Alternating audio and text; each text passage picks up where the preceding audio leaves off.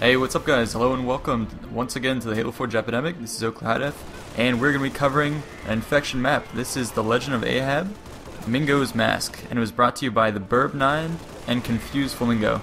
So these two guys are really well-known forgers over on Forge Hub.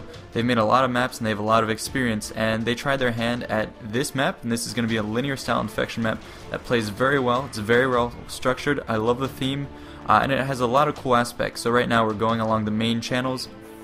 You can see it has lots of cool cul-de-sacs where you'll find weapons. It has a turret here, which is counterbalanced by the fact the zombies can drop down on it, which you'll be seeing later.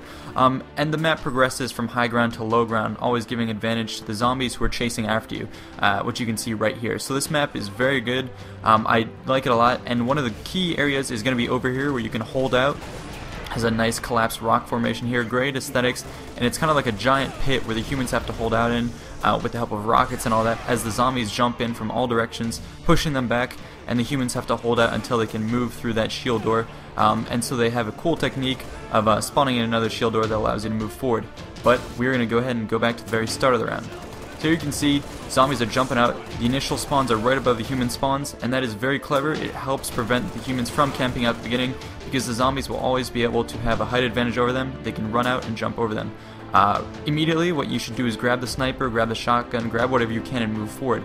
And at all times make sure you're checking your back, because these zombies can drop down at you at any point.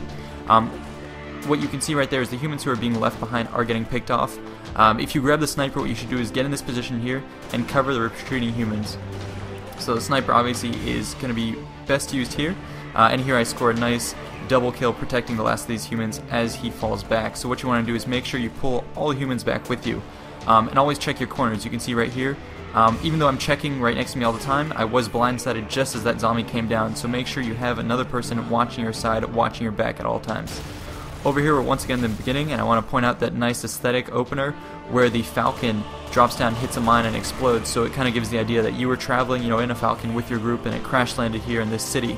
And on the top left you can see what goes on if you stay here for too long. So you will get slaughtered if you stay here. The zombies will keep spawning right next to you, you'll run out of ammo, and you'll die. So make sure you collect all the ammo you can and move along and keep going. The game type for this is it's called Left 4 Ahab, so they kind of tried to do a Left 4 Dead style linear map where you move along, try and get ammo, and then you make your way to a safe house, which we'll be showing you towards the end of the map. And they do a great job of forcing the humans back. As I said, it's all downhill, so from the start zombies get a height advantage, and from there they push the humans further and further back. A teleporter system will also allow them to spawn further along the map in order to keep putting pressure on the humans as you move forward.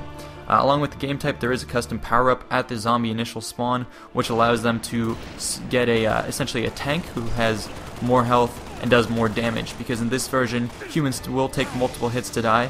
Right there you can see the tank making his way over, so you want to make sure you focus fire on him. Moving up here, this is going to be another area you might want to sit with the sniper, pick off the zombies, but watch out, the humans have to cover your back. Right there they did just that, picked off that zombie that had the drop on me. And over here you're going to be seeing this main area here has a health pack on the left, and once that yellow light spawns, that means you can go through. Now the way they did that was they spawned a second one-way shield door, which allows you to go through this door, which is very ingenious. It looks cool, it's an awesome aesthetic touch, and I love it. Once you're in here, you're going to want to pick up all the weapons, health you can, because otherwise the zombies will keep spawning, keep pushing you. So grab all the weapons you can and move further along in the map. Here you can see the humans are getting slaughtered, so you want to grab your shotguns and keep sprinting down this hallway. Your main objective is to make it to the safe room in the back of the map. So over here you can see more of the zombie spawns. This is an incredibly difficult map towards the end, so what you want to do is race your way towards the final safe house here, which is cool. A crate will come and block it, and here you can see these sort of eerie etchings on the side sort of saying how long they've survived here. So guys, once again, this has been Oakley HiDef with the Halo 4 Epidemic. This is a great map. Make sure to like the channel, subscribe, and check out this map. See you guys out there.